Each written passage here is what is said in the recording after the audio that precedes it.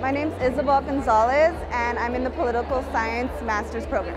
I'm doing a single case study on the Cuban economic sanctions.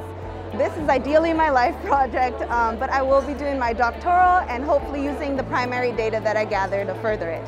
Getting to talk to my peers and others helps you kind of conceptualize what you are really doing and how it makes an impact. My name is Shakira Williams and my major is public health. The research I'm presenting is focused on recommendation of HPV vaccine to hesitant parents, pediatric versus family medicine providers.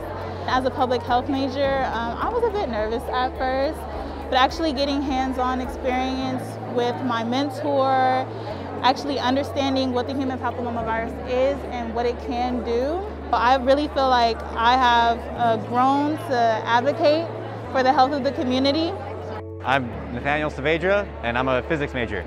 So the basics of our research is particle collision and how it's being analyzed.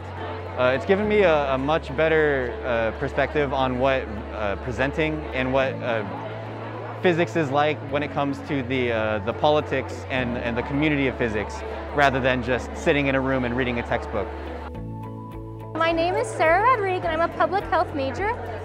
And we're looking at a point of view is how do these bathrooms or lack of access to bathrooms affect populations experiencing homelessness? Going out and looking at these bathrooms and seeing people who are just trying to survive and can't even go to a clean place, it's really hard to see, but it's also a good reminder that I have the power and the position to try to do something about it and to spread the word, like come to SRS and be like, please care about our public restrooms and all the implications.